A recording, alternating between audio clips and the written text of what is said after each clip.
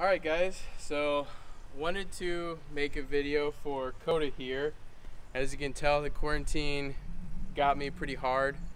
For those of you guys who've been watching the channel, you know I've got Remy, but I really wanted a pointer, and with quarantine we've been having to work from home, and so I found Koda here. He's an English setter, which we've had a long time ago, but found him, really liked what he looked like, and the pointer got to me, so we picked up Koda here. He's 4 months old now. We've had him since he was 10 weeks old, but I just haven't really made any videos on it. This is going to be kind of an introduction to pointing, and if you follow along in kind of a series over time, you'll kind of see how he progresses.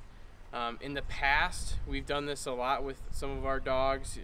Boomer, we had a video on with him where we introduced him. I'm not sure how old he was in that video, but we actually had him pointing at like 7.5 weeks old. And I tried with Koda when he was about 11 or 12 weeks old, and he didn't have any interest in pointing. He just wanted to flush it.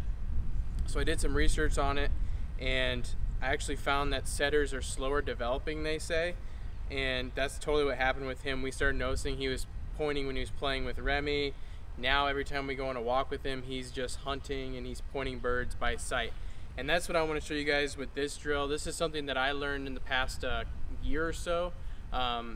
This drill is really good to really try to get those photos of the dog, try to bring out that natural pointing ability. The goal with the drill is to not let the dog catch it. So he locks up there. So you don't want the dog to catch it. And this is just bringing out his pointing ability. You can go in and try to straighten up his tail. That's a pretty point there.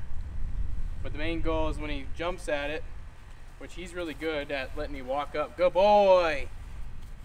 You don't want to do this too much because he's pointing it all by sight. And the issue with dogs anymore is the fact that, you know, he lives in a yard where he can see.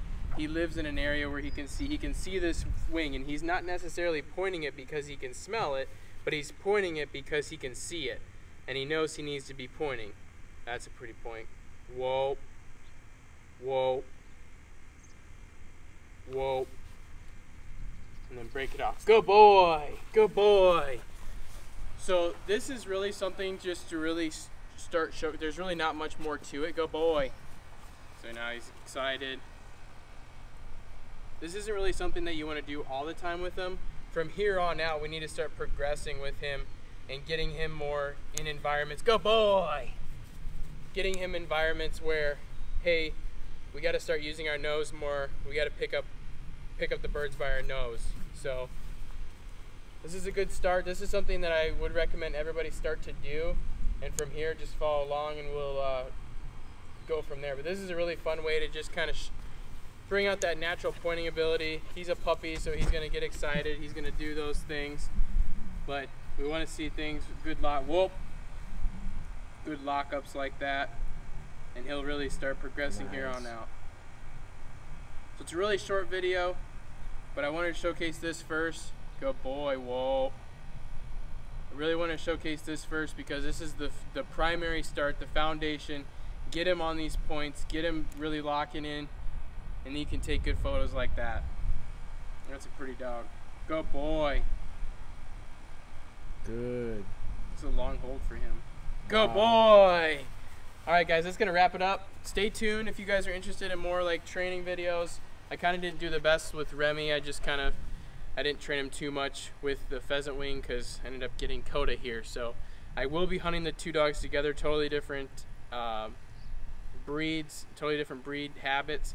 But I think I can train Remy enough where if you tell him whoa and we train him whoa, he can honor Koda's points, and that's what we want to work towards. So that's just a start. If you guys want to be able to take your dog and get some good training instincts out of them, this is a good start. But once you start seeing him do that, what we just witnessed here, it's time to move on. It's time to start, you know, getting him to understand that we're looking for the scent. We're not just looking for the sight. So in the next couple weeks, I'll show you guys what I've been doing there too, and go from there. So yeah, thanks for watching. If you guys liked the video, make sure you hit thumbs up button and to subscribe to see more dog training content or hunting content in general. So Thanks for watching. We'll see everybody in the next one. Say bye, Koda.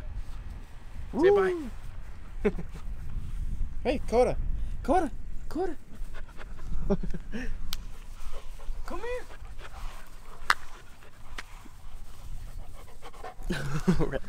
Such a funny guy.